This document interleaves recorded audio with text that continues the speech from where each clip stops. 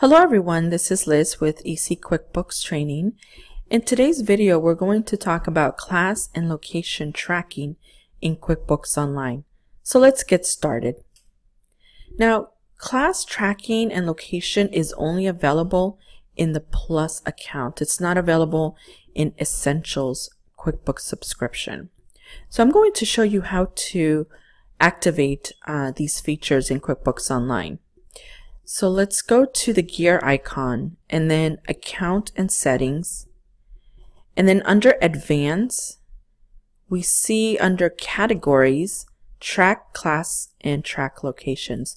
So we want to go to the pencil to the right and check Track Classes.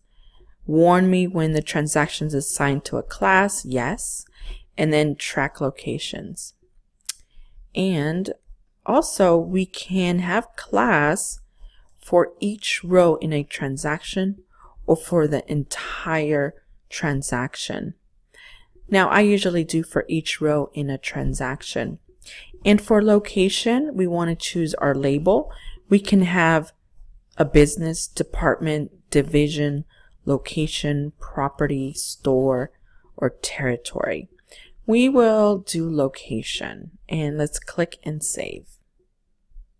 Okay, now that the categories are on, we can go and check them out to see what is the difference between these two and how we can use them. Once you have set up your categories, you can add your location and classes by going to the gear icon, All List, and then Locations or Classes. So let's add a couple locations so we can see how the transactions are recorded. I'm going to create a couple of locations, and then you have several options here. If these apply to you, you can select them. So let me put a couple locations in here. Now we can do our classes by going to List and Classes. I'm going to add a few classes here so we can see how these work on the transactions.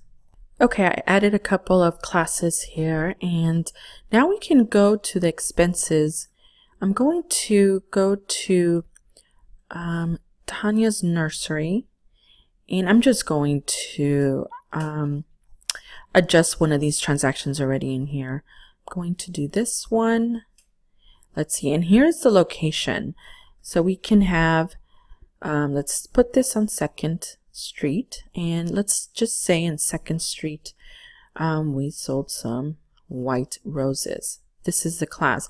As you can see, the class, and this is the options that we were giving. Do we want to track the whole transaction as with one class or several classes? Because let's say out of 108, let's say 50 were a different color roses. So I'm just going to use the same thing and 50, and let's say these were red roses. See, we can track different classes in one transaction, but if we had chosen the whole entire transaction, we can only use one class. With location, it's for the entire transaction. So what I'm saying here is that on the 2nd location, I sold $58 of white roses and $50 of red roses. And we're going to see those on the reports that we create. Let me create a few more transactions with using the several locations, and then I'll come back and we can look at some reports. Okay, so now let's go see a few reports. If I go to Profit and Loss, and I want to see the expenses I did for locations. So I go to Display the columns by location. I'm going to select this here, okay, and then Run Report. As you can see, we have 1st Street, 2nd Street, 3rd Street, and here are the transactions here are the expenses that we did by location. If we want to show by class, we can select Classes and then Run Report. Then we can see what type of flowers we did. Okay, now if we want to pull for both red roses and white roses, or I'm sorry, both classes and locations, let's take a look at that. To get to the location and class together, I went to the profit and loss detail. And I use the detail because if you remember, the class is per transaction line and the location is the whole transaction. So in other reports, I can get either the location or either class, but in the profit and loss detail, I'm able to get both of them. And what I did was I just made customizations.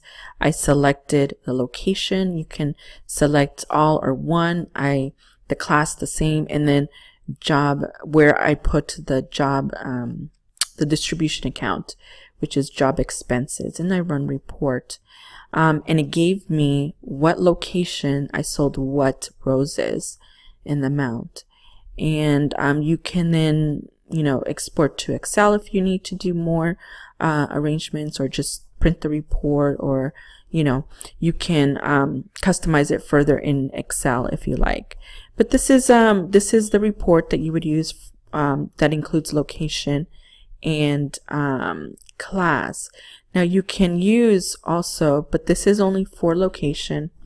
If you type in, let's see, there is purchases by class detailed, and I know there's location reports, purchases by location detail, but those give you one or the other, and I wanted both, and in order to do that I went to the profit and loss detail. Okay, so that's what I wanted to share with you today. I hope that you find this helpful, and if you would like to see more tutorials, QuickBooks tutorials, please don't forget to subscribe to my YouTube channel for more how-to tips and tricks and troubleshooting for QuickBooks. I will see you on the next one.